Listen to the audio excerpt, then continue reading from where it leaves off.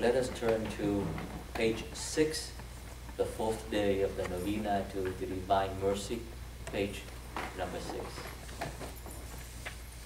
And the intention from our Lord was to pray for those who do not believe in God and those who do not yet know Jesus.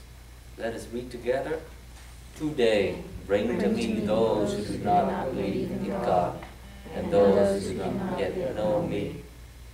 I was thinking also of them during my bitter passion, and their future zeal comforted my heart. Immerse them in the ocean of my mercy. Who are those who do not believe in God and those who do not know Jesus? Today I went to seminary after 25 years. I entered that seminary, our seminary here, to study theology after 25 years. Came back. We have the cardinal and so many priests there. As we had the 2-3 months ago, we had the convocation of all the priests, hundreds of priests, and there's a study in Rice University from sociologists and psychologists, anthropologists, regarding the development of the country, the US of A, and in general, and the prototype of how this country would have developed depends on how Houston is developing. We are ahead of the United States of America in the development of the country. So the whole country is following the footsteps of Houston, Texas. You know that. What is going on is this: the demographic of people coming into the area in Texas, especially Houston and all the counties, Harris County, Fort Bend County, is that the immigrants, they came here like the refugees, and those immigrants, they're coming here and they have children, and their children are growing. Now they're born here. So like in the old days after World War II, we have an influx of a lot of European or Eastern European coming here. But in the 80s, okay, a lot of people from Asia coming in. And Latinos countries. I'm not talking about Hispanic, because Latinos mean they're Brazilians and Portuguese, also Latinos come here. And these people, this generation, they're not of Western or Eastern European country anymore, and they're growing. So the number of and especially, and then also the black, not just Afro-American, but Nigerian and all those from Africa coming here more and more. So the number of, the word is Anglo-American. In fact, there's no such thing as pure Anglo-American, because a lot came from maybe Czech, Poland, Germany, and all those countries. But we just group them into Anglo-American. In fact, it's not. Okay? So what happened is the influx of people coming in, and so Forreston is going down. Okay, going downhill, up to now, to 2016, and Roman Catholics going up in number in Houston. And we have been, at the beginning of the century, Catholics, the Roman Catholic churches, were supposed to be rejected, and you know the history of the Catholic Church in America. But there's a group called the None, N-O-N-E. They don't believe in anything anymore. They're growing 6%, they're growing. What is going on? It's about believing in God, believing in God. But this group of people, they have, whether you believe in God or not doesn't matter. God is not the common ground for us to unite anymore in this country. Now, when the immigrants coming from European countries, when we say the word God, immediately you know Jesus Christ. Okay, right? The meaning means Jesus Christ, whether you're Protestant or Catholics or Orthodox. Okay? And even the Jews, they know the God of Abraham and Isaac and Jacob. The same God. But now a lot of people coming from the Middle East,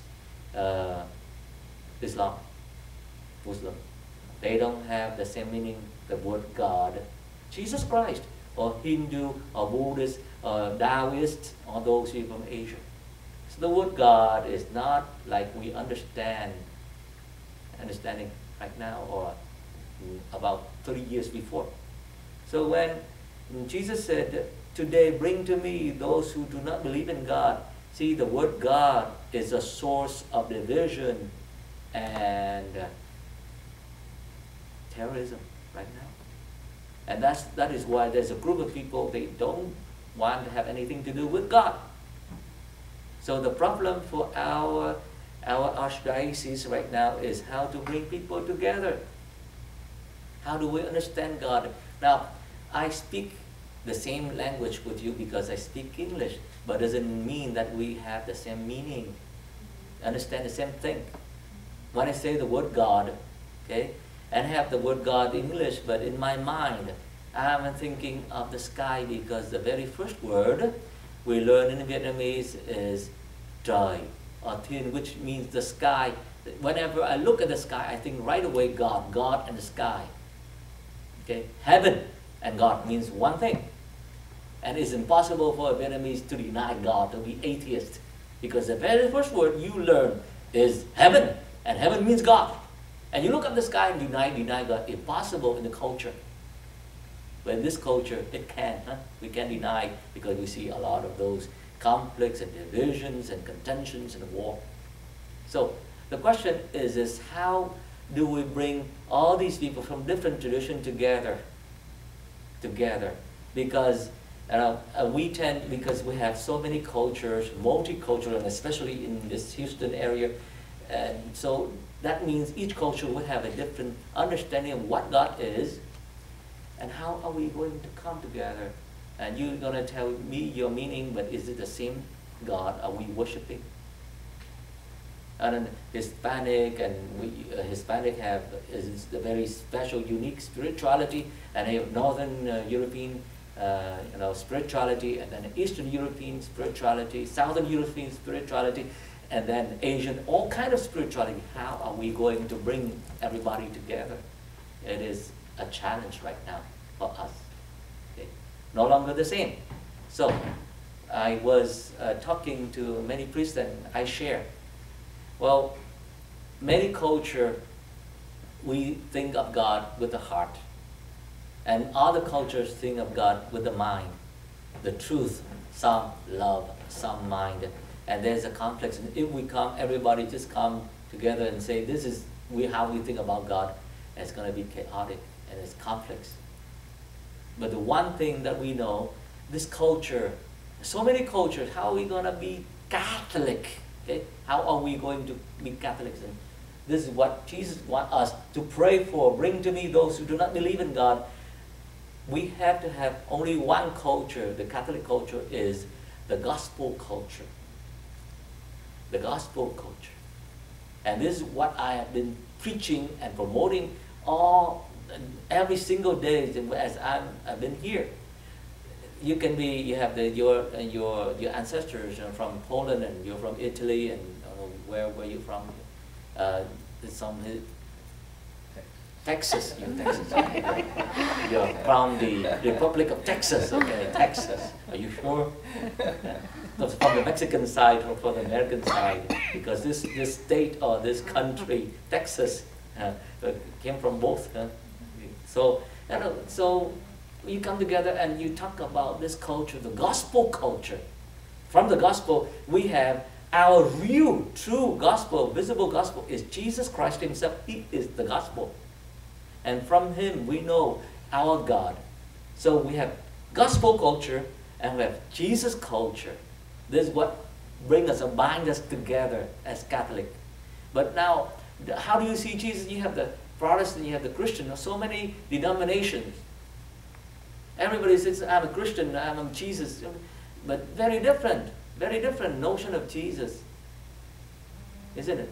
And we have the situation now. Before, I spoke with some priests this afternoon. Before, when a Catholic, a young man or woman marries to a non-Catholic, okay, That means immediately this is still my culture, okay? The children have to be baptized Catholic. Do we still have it? Do we still have it here? And they have to sign that if you want to get married to Catholics, okay? Your children, when you give birth to children, they have to be baptized Catholic. But now look at the culture right now. Your children or your grandchildren, doesn't matter wherever you're baptized. Okay? Now suppose you have your children. I have my children getting married to Muslims.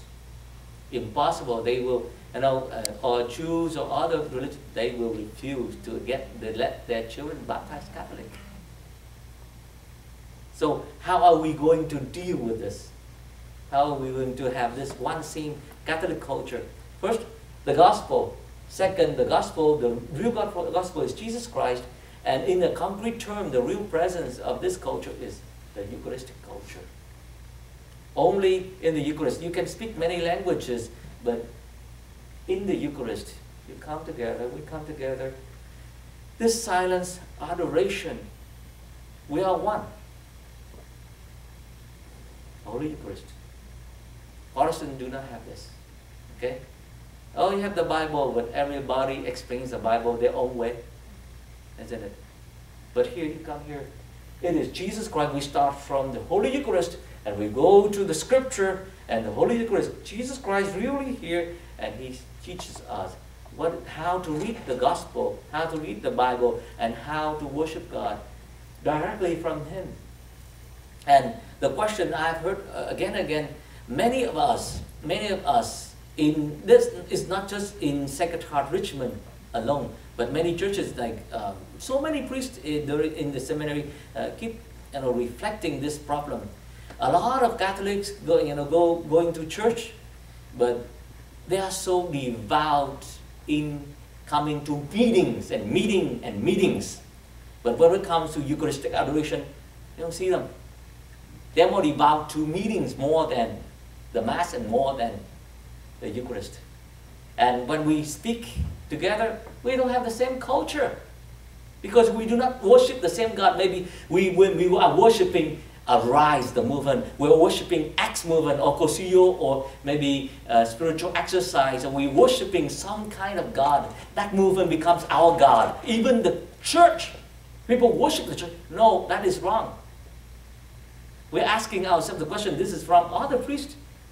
They say they are so devout to meetings, but they don't worship Jesus. Right there, right here. And is it true? And something like rings true here. Does it happen? Does it happen here? Is it true or not? Yes. What's going on? You understand? Does it make sense? You understand what I'm talking about? We are worshiping the ministry. But the ministry, the word ministry comes from the word ministerial, means serving. What are we serving? Are we serving our own organization, our own ministry, or are we serving Him here? And why we focus so much on the meeting, but when we come to worship Jesus here on Wednesday, we don't come as group. Suppose a group come worship Jesus, and each group come worship Jesus, not yourself, not the group, not the ministry, but Jesus Christ, and then we'll share the same Catholic culture, Eucharistic culture, Jesus culture, gospel culture. We're talking about those who don't believe in God because they cannot believe in God because the Catholics do not worship the same God, the same meaning of God. Here, come here and worship Him. Now, and those who do not yet know Jesus, how many of us truly know Jesus? I keep using that word, 3 words, right? Are we just a fan of Jesus? I know about the Lord. I know about, Sacred Heart, you can introduce people, okay, Sacred Heart has a Eucharistic adoration all day on Wednesday. We know about it. And it come, but do we come? And we're just a fan, we know about the Bible, we know. How about a friend? I know him personally, friend. But are we family? Not just a fan or friend, are we family? In order to be family, you have to get inside Jesus culture, the Eucharistic culture. And this is what we need to do. We need to share and be so really proud and honored to share with others our Eucharistic culture. Everybody, it simply means I would like to thank with you, and my culture is a thankful culture. What do you mean? Eucharistic? Yes, it is Eucharistic culture, thankful culture, and we introduce people into this. And we will have the same God, really, from Him. And looking at Him and meditating on Him all day long, all night long, you see what happened there. It says, the Eucharist culture is the culture of mercy, of humility. Right here, right now, you see God Almighty humbles Himself to be what? A piece of bread. That is what unites us. Let us kneel and worship Him